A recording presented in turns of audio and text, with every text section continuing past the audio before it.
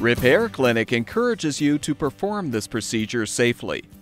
In this video, we will show one or more of these icons to alert you when to use caution. To replace the oil filter on your pole pruner, first confirm that there is little or no oil left in the oil tank. Next, loosen the locking nut, then unscrew the knob securing the lower drive shaft. Depress the alignment pin to fully release the lower drive shaft.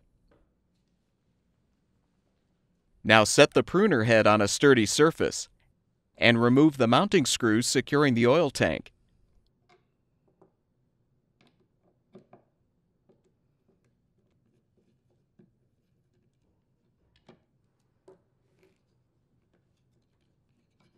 Use a flathead screwdriver to help pry the tank off of the oil tube and remove the tank. Be prepared for some oil to spill.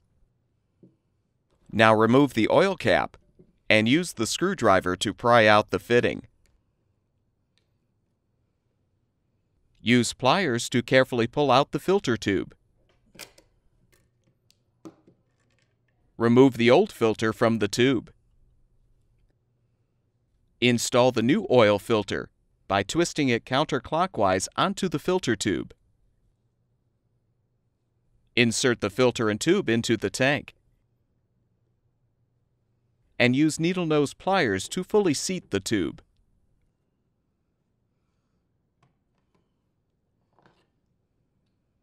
Rotate the tube to make sure the filter is facing towards the bottom of the tank.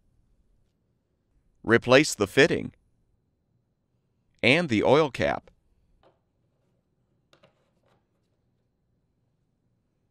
Replace the tank by inserting the fitting into the oil tube. Fully position the tank, then replace the mounting screws to secure.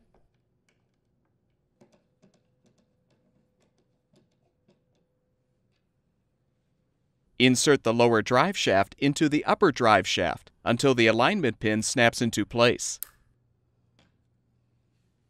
Tighten the knob first. Then tighten the locking nut. Replace the oil in the tank, and your pole pruner will be ready for use.